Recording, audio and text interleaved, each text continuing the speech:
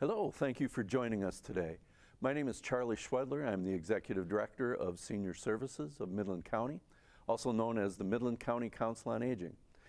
We are here today to just kind of enlighten you a little bit about the services that we've had and the fact that we've gone nowhere and have really done an incredible amount of work during the pandemic and the flood and those kinds of things. But sometimes I think what happens is that folks don't really know all the different things that we do. And so what we're talking about today is how older adults can embrace their age.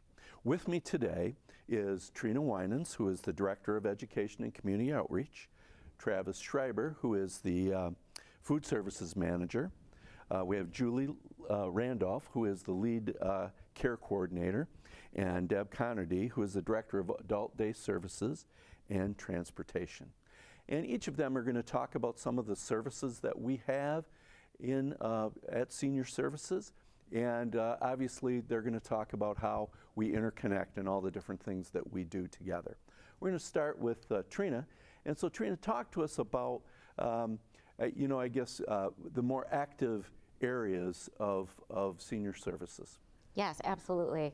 So I think that sometimes when people think of a place like Senior Services, they're really thinking of people who are maybe frail or maybe they are homebound, and we serve those folks.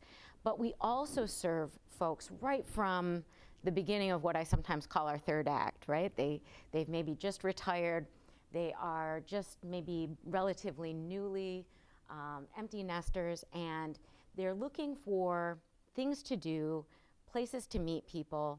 Maybe they're tired of cooking and they'd like to come somewhere and have a great meal that they don't have to prepare. And they are looking to get some exercise. They want to maybe learn some new things, take some classes. And we're here for all of that. So it's in that kind of earlier maybe phase of that third act, we are providing so many kinds of activities, programs, great things for people to do, ways to connect, and all of that serves to make their brain, their body as healthy as possible, because we really want people to be able to age successfully, hopefully in their home, independently. Fantastic. So give me some examples of what we do. What are some of the things that you're talking about? Sure, absolutely. Well, there's so many things. Really all of our centers, and we have 5 centers all around the county, so lots of opportunities no matter where you live.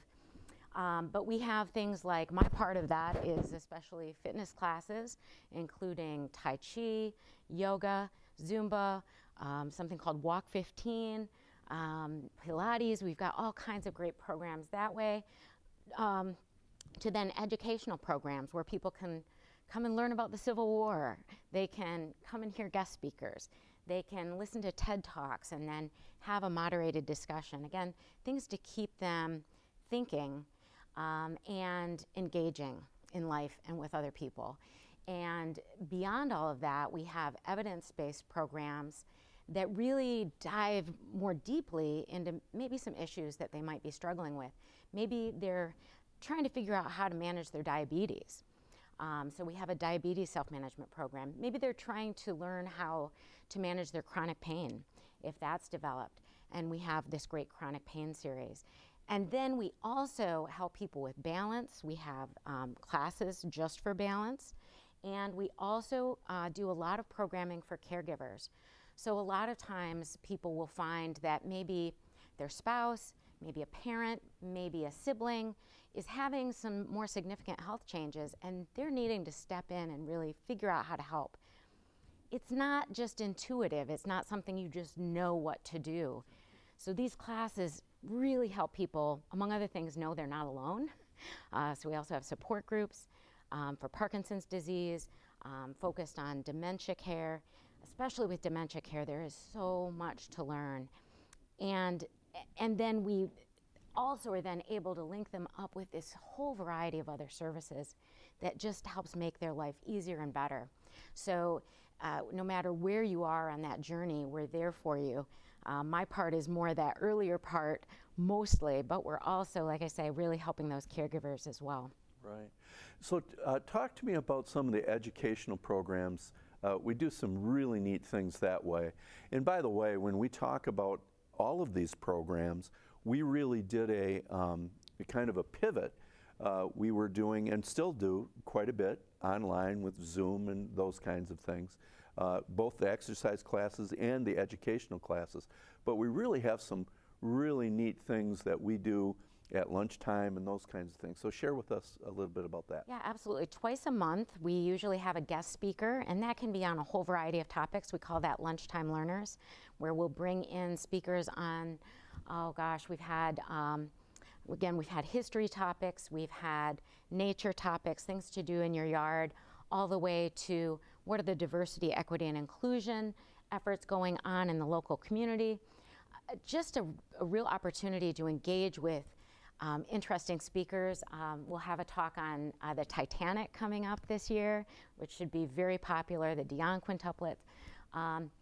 TED Talks happen during lunch, and what I love about a lot of these programs, we really try to do them during lunch, because my friend Travis over here serves an amazing lunch, which I love and I eat every day, by the way. And it's healthy, it's delicious, it's nutritious, and you can come have lunch, engage your brain, engage with other people, so you're getting that social connection, and get all of that in one fell swoop. I mean, what more can you ask for? Absolutely. And we'll talk more a little bit later with you in regard to volunteers when we talk about all the different things that we have going on. But Travis, since she mentioned you, I guess you're on the, that's you. So talk to us about, you know, one of the things, obviously, that many folks maybe only think of is that we do Meals on Wheels and those kinds of things. But obviously there's more to it. But it's a really important part, and it's a fantastic thing that we do. So tell us about all the food service programs that we do in the centers and those kinds of things. Talk to us about that a little bit. Sure. So starting with Meals on Wheels, you know, we serve all of Midland County. There's 20 routes that go out for Meals on Wheels. It's delivered by over 160 volunteers throughout the year. To date, I think we've served 152,000 meals. So that's total, including all the services we provide. So, so it's a pretty big number. Getting ready for the 2 holiday meals coming up, Thanksgiving and Christmas. So those will both be in the next, well, the first one will be in the next couple weeks, and then the Christmas one will be at the beginning of December. So starting to plan for that as well. So I'm going to interrupt you a second, because I want to talk about that a little bit, because it talks about what we did do during the pandemic and how this is going to connect. So one of the things that we did during the pandemic was we switched to the early part. I say that like we're out of the woods. We know we're not out of the woods yet. I'm not suggesting that at all. But we did what we call curbside meals. We never stopped serving people. We never stopped with Meals on Wheels delivery, and for our center meals, we did what was called curbside. Well, because of the extreme volume that we have for the Thanksgiving meal and the Christmas meal, we're doing curbside. So why don't you talk about how those are going to be served and what's so special about those 2 meals? Sure. So Thanksgiving will be drive-through, as you said. So it'll be served, there'll be certain times that you can sign up for. So it'll be from 11 a.m. until 1 o'clock. So we'll have different time slots, 15-minute increments. So you can come in and we'll have the meals ready for you at the beginning. There'll be a line that you drive through. There'll be a couple of different stations that you'll stop at. And you'll pick up, you know, you'll have your main meal and your cold stuff to go with it, you know, whatever's going with it for that day. And then we'll have a couple of things set up at the end for you to look at and enjoy. And then you can park in the parking lot and eat at the end, or you can take it home and eat. So yeah. In the Christmas event, we still partner with our great partner, the Community Foundation, the Midland Area Community Foundation, where they have prizes and hams and all sorts of things, and it's set up pretty much the same way, correct? Yep. So talk to us about our centers. Trina had mentioned we have 5 different centers. Talk to us about what happens at those, not just with the meals, but also the other activities that happen during that time. Sure. So currently 3 of the centers, the Sanford, the Coleman, and the Trailside centers, are operating kitchens. So the Greendale Center has a kitchen. It's not operational at the moment, but we do still take meals out to them for their dining room. And then the Mills Center in the Family Center, the North Midland Family Center, we take meals out to them for their congregate dining room as well. So all in all, the 5 centers have congregate dining throughout the week. Sanford, Coleman, and Trailside do it every day. All 3 have a salad bar. They all have pretty good options on the salad bar. I just made chocolate pudding for the first time yesterday, so that was pretty exciting. That went over pretty well. So, they love the meatloaf. Yes, meatloaf is #1, to the point where a couple of the cooks have gotten marriage proposals over the meatloaf. So it's a pretty important meal for them. So we actually put it on the menu a couple more times this menu cycle for them. So. Right. And at the centers, so not only can they eat, but we also have other activities that are at the centers. Yes. For instance, what do we do during that time? So the center directors at all 5 centers are very good with activities. A couple of the more popular ones, they do bingo. That was actually today, Wednesday, so a couple of bingo days mixed in there. Other days with prizes. They play a lot of card games. You know, there's always puzzles set up everywhere. There's TVs. They do, at Sanford, they do some Wii bowling tournaments, so that's a pretty popular one too. Some pool and pool tournaments. So if you go to those activity centers, you'll be amazed. So it's not just a meal. It's not just, hey, come on in, have a meal. We're going to keep you engaged. We're going to keep you thinking and laughing. There's a ton of laughing going on. Probably if we let them, I'm not even going to go there. But I bet if we let them do that, they would.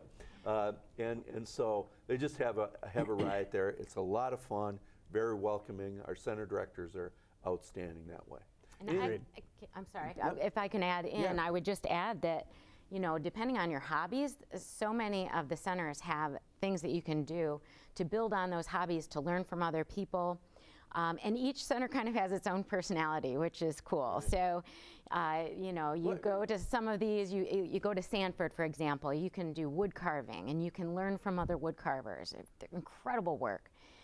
You can learn to crochet at others. You can...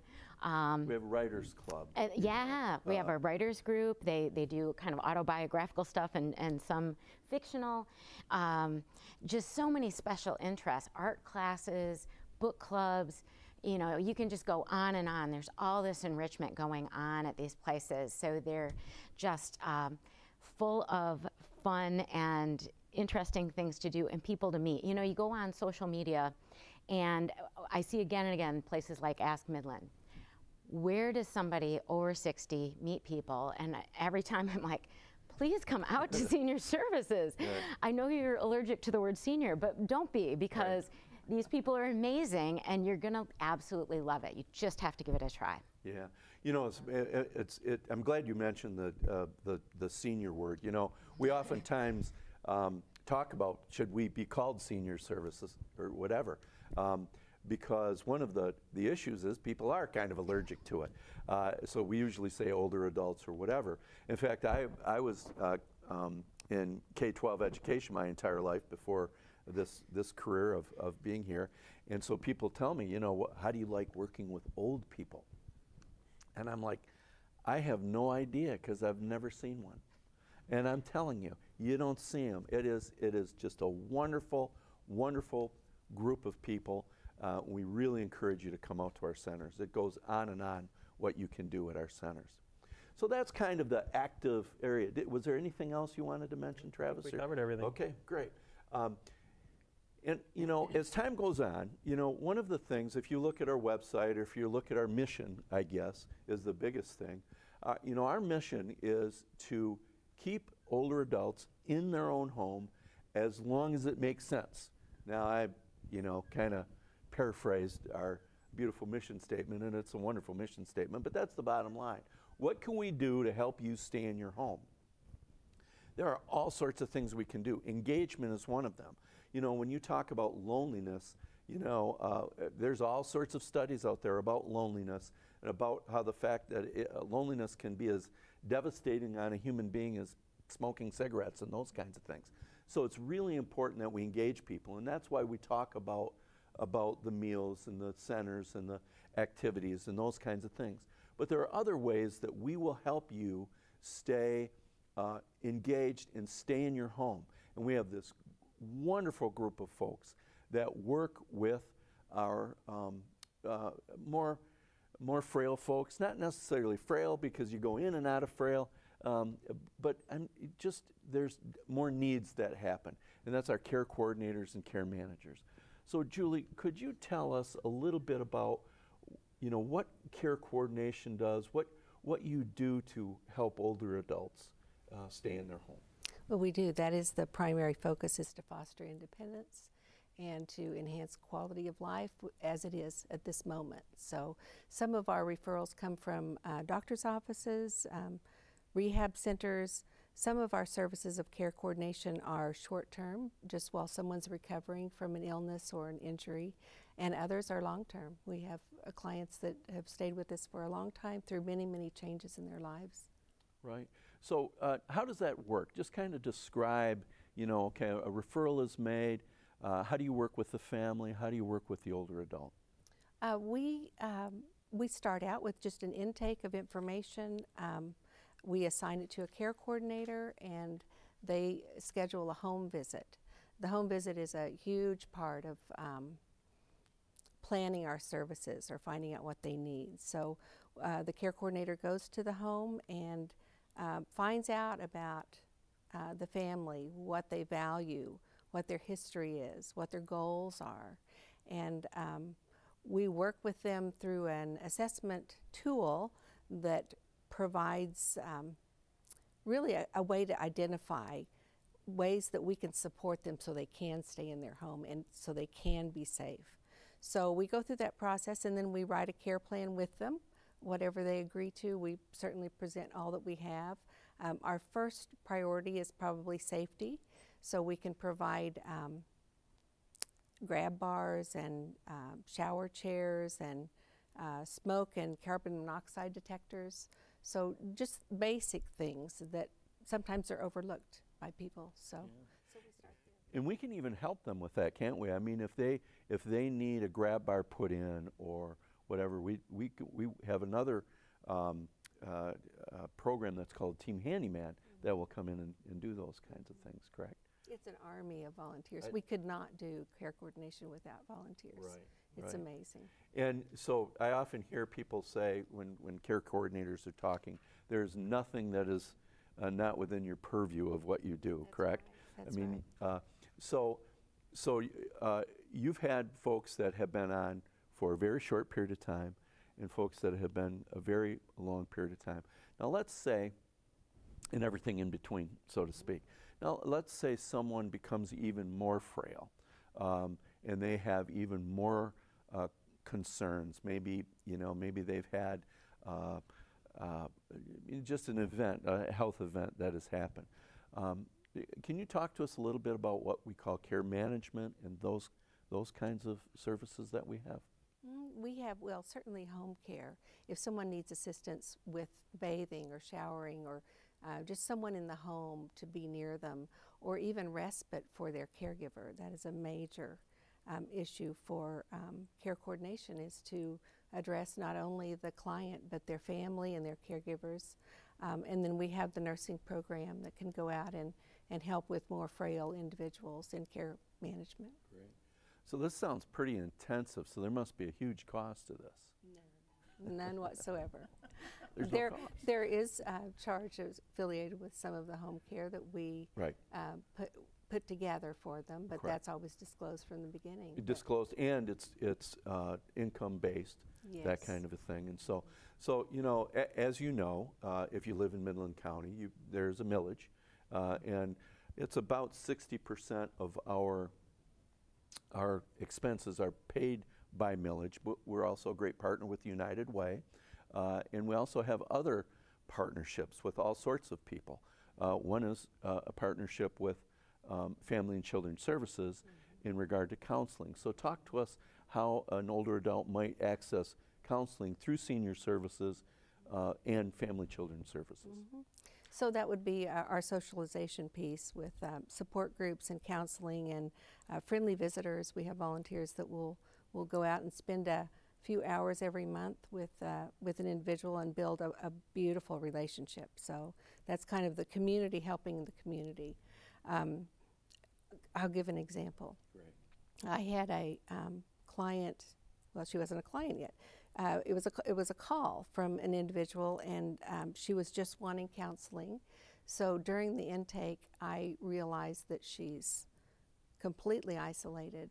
She endured significant tragic losses recently, and she had had weight loss. She wasn't eating. She wasn't leaving the house, and so I offered care coordination, and she accepted. And so the Meals on Wheels and counseling were in place for a year, and I had a conversation with her a year later, and she said, "I don't need help anymore." She said, "You all, just those two simple services of the nutrition, the Meals on Wheels, seeing a volunteer come to my door every day was some of the only social contact that she had, and then the counseling." And she said, "You've saved my life, and I'm ready to live again." So that's the power of counseling and Meals on Wheels. And Meals on Wheels. Mm-hmm. And not being so lonely. Yes. Yeah. Yes. Yeah. So that's fantastic. What would you say to someone? You know, one of the problems that I hear about when I speak, you know, when people find out, and I'm sure we all experience this. I know we all experience this. People find out you're with the Council on Aging or Senior Services. Oh my gosh, they talk about, I really wish I could get my dad to do this, or my grandpa, or my grandma, or whatever. I just, they get very frustrated. What would you say to someone who is hesitant about reaching out to us for help? We have experience with all kinds of reluctancy, let me say that.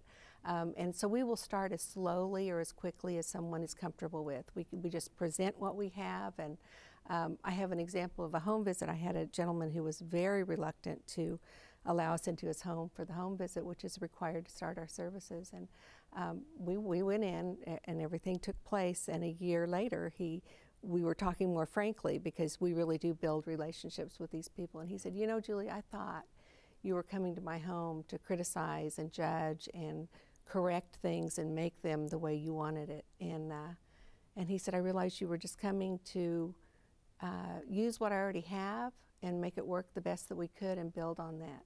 So that was wonderful to hear, because that is our goal. Absolutely. And there are several of us that do that. You know, there are, 14? I should know that off the top of my head. How many care coordinators are there? 7. We need 14. They need 14. I just really fell into that, and Barb is going to hear that. I said 7, Barb. I didn't say 14. Barb is her supervisor. So anyway, there's 7 of us, but they do the work of 14 people, obviously. And so we work really hard at making connections with people. And we did that during the pandemic. And again, I'm talking about when everything was shut down, when we were shut down. We didn't stop doing this. You folks were on the phone all the time. And in fact, the other thing that we did during that time was we created this, basically a phone bank. So we were also calling the people that usually went to the centers. We couldn't call you if we didn't know you were out there. If you call us or get on our website, we'll know you're out there. But we would call them. Talk to me about the different things that you did during the pandemic period where everything was closed down.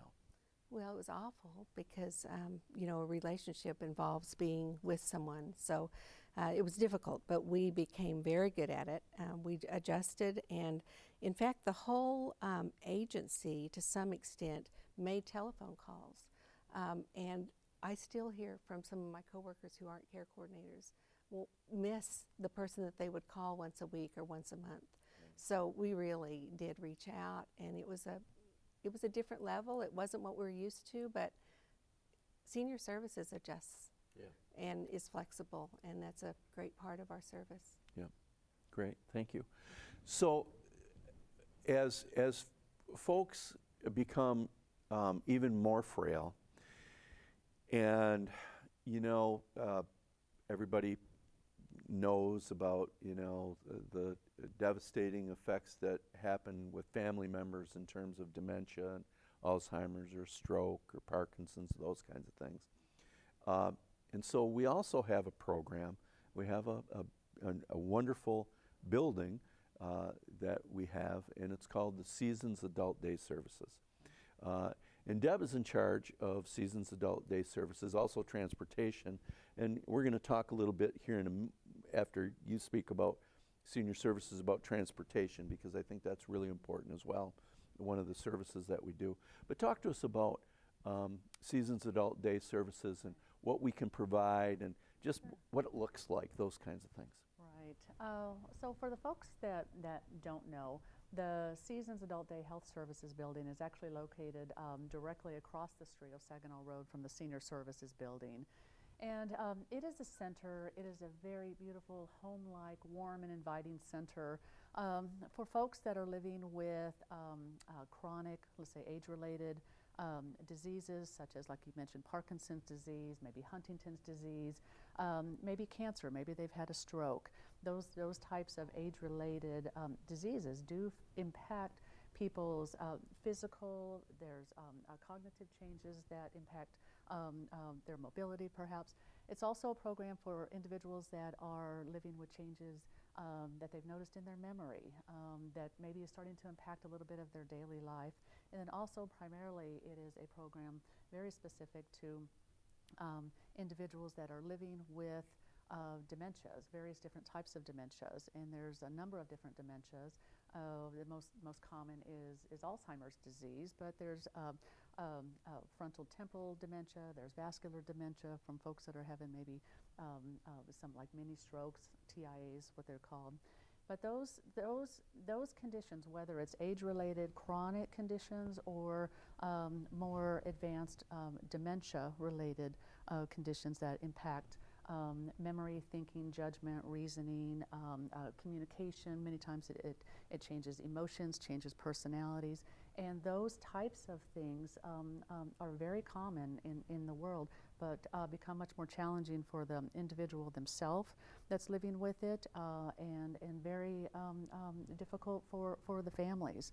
And you know, as I'm listening to all of our coworkers and stuff, so many of the programs that we provide, whether it's for active seniors, active adults, or you know who are needing maybe nutrition or pretty difficult situations that you've encountered and stuff, we are also collaboratively, all of us and all of our services, working with many of the same individuals in the same families to provide that support. So Seasons basically is more of a structured program that when you walk into that building, it just feels vibrant, but it feels warm. It just has a good feel to it.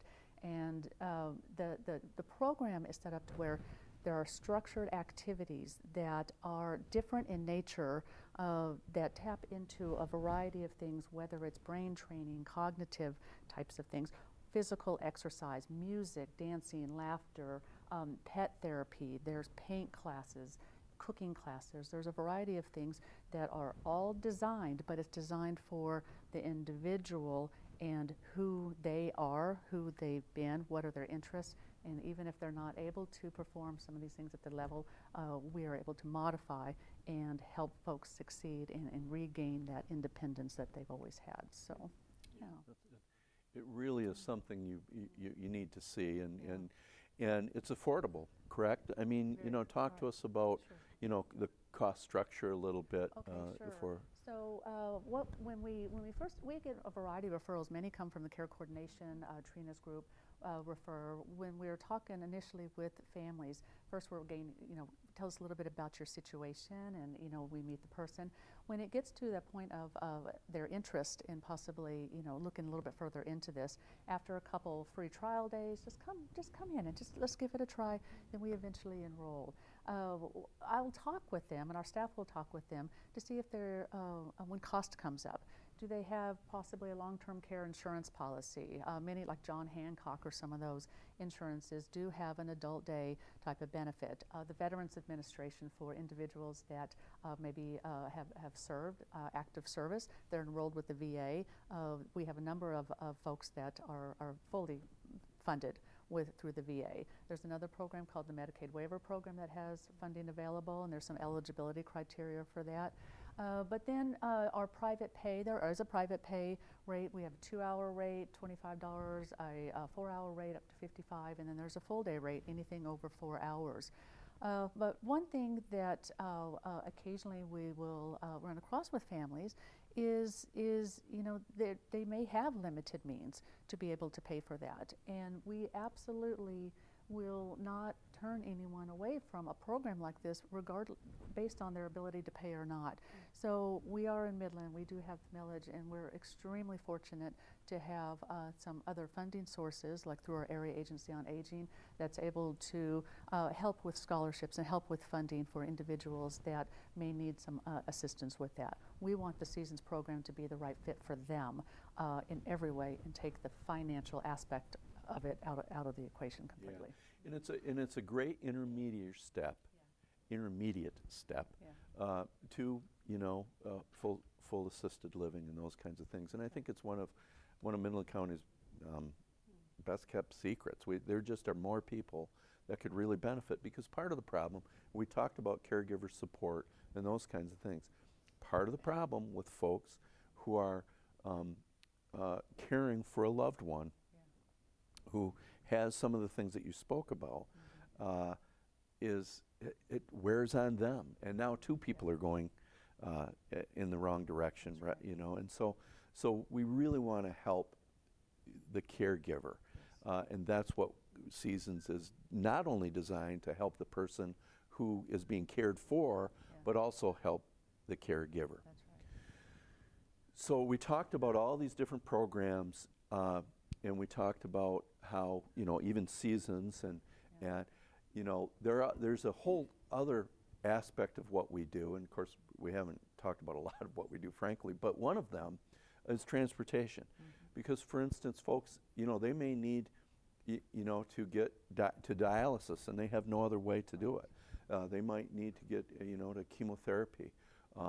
And when we really have enough volunteers, and they might need a hairdresser, which is really important. But right now that's a tougher one to do. But so we have transportation, and we're door-to-door service. So talk to us about transportation and how it helps connect the things that we've talked about, but also partners with a hospital and other places. Oh my, yes. Transportation is absolutely a core service. It is the lifeline for, I mean, if you think of all of us, we're able to just easily get in our car and go to the store and go shopping and do those things. And when you are missing that one piece, whether you have vision loss or changes in mobility, and that is no longer an option for you, it can be extremely devastating. And having this service for older adults has been a lifeline. And many times they have said it is the one thing that has allowed them to stay independent. They're able to schedule their own appointments. They're able to schedule in their day and feel a sense of pride with that. The program is run out of the Senior Services building. We have a full-time manager and a scheduler that take calls all day long and work directly with the volunteers. So if any individual age 16 older that needs a ride anywhere, it doesn't just have to be, you know, we're primarily doing medical appointments, dialysis, PT, labs. We have a lot that are coming to Seasons, but we also have some that are going that really benefit from the socialization at the activity center, and but have no way to get there. But simply getting that ride to the activity center has been life-changing for them. Just give us the destination, your appointment time, how long you think you're going to be there, and then they take care of it. So our volunteer drivers, we're always in need of drivers, but we've got this incredible team of drivers that just do this. Some are driving half days, some are driving full days, and they have just developed relationships with these folks. Great conversation in the vehicles, and it's just a very affordable service, but a very, very necessary service as well. So, yeah. And so one of the things that we have found in regard to not only Meals on Wheels drivers, but transportation drivers, and even, I would even say team handyman, and we'll talk about volunteers here in a second, is that they figuratively are saving lives, okay, because, you know, they're keeping them connected to the world. They're the check on folks. For instance, I remember when I first came on board a couple years ago, 4 years ago now, it was really cold. It was incredibly cold. So the TV station came out to find out, what are you doing differently because of this extreme cold for older adults? And I went, nothing. We're not doing anything differently. What do you mean? Well, we check on them every day. That's what we do. Yeah. That's what we do. We always have food for them, and we're going to check on them every day. And so we don't, that is what Meals on Wheels can do. That is what transportation can do. Team Handyman can do, all those kinds of things. So we have an extreme need for volunteers. So Trina, would you talk to us a little bit about volunteers? Volunteers are, in so many ways, the lifeblood of this agency. We could not perform a fraction of the services that we do without these incredible, dedicated, caring people who give their time to make it possible. And I'm talking about a lot of people. We're talking a good 400 to 500 people a year are dedicating their time to volunteer, and some of them are coming every day. Some of them volunteer for different services. They might volunteer for Meals on Wheels and handyman and transportation. Like and I think one of the things that makes it such a powerful volunteer experience is, as you alluded to earlier, how amazing the clients are, and how fascinating they are, how interesting it is to get to talk to them, and how much of a reward it is for the person who's doing it.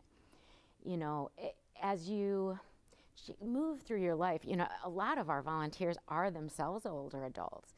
And sometimes in our earlier life, we were getting our meaning from our work or from raising our children. And I think as you get into retirement, a volunteer service like these, like Meals on Wheels, like transportation, Team Handyman, friendly visitors, friendly shoppers, this can become your way to give back, and it can become really your meaning in life. And sometimes we almost have to get volunteers to, like, we need to give some spots to some other people so that we're not in a big hole if something happens to you, because they just get so much out of it themselves. But they're also at the same time giving so much life-saving service, literally sometimes life-saving service. You know, we've had people, literally their lives were saved because of the smoke alarms we put in, or the CO detectors.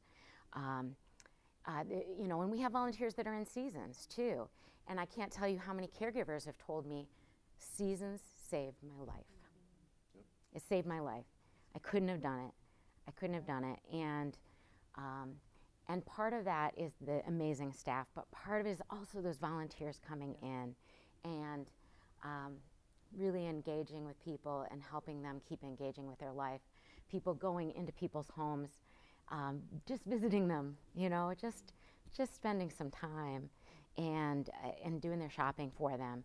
That daily check with Meals on Wheels. Are you okay? Eyes on them every single day, and that it's so rewarding when you see the surveys come back and how many of them are saying, you know, the volunteers are amazing. Yep. Yep. And we have a huge thing going on right now.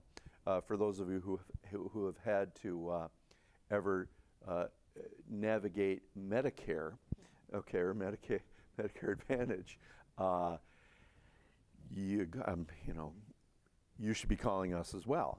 We have incredible volunteers. But so you know, there's the driving and there's the handyman. We can find any skill that you might have. We can find a way for you to volunteer in all of these areas. But our volunteers that are doing the Medicare Advantage right now and Medicare open enrollment, I'm telling you, don't fight it. Call us, and we can help. So it's just an amazing thing. I didn't know if there was anything else anyone wanted to mention that. It just feels. I mean, we've only really, believe it or not, we've been talking for however long we've been talking, but we've only scratched the surface here.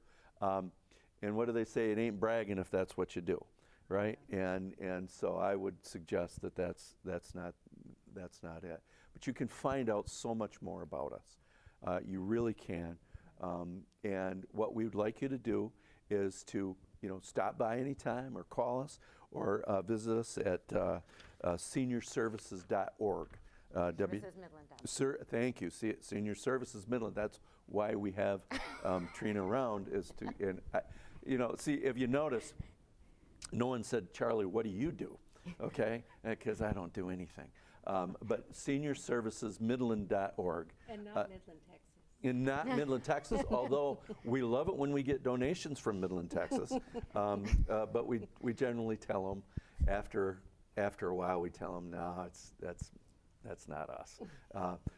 So anyhow, we would love for you to visit us, call us. Don't be hesitant.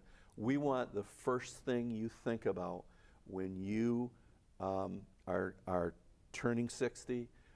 We want the first thing you think about when you need some help with an older adult in your life. We want us to be the first thing you think about. And so mainly what we want you to do is embrace your age. So thank you so much for joining us. We look forward to hearing from you. Have a great day.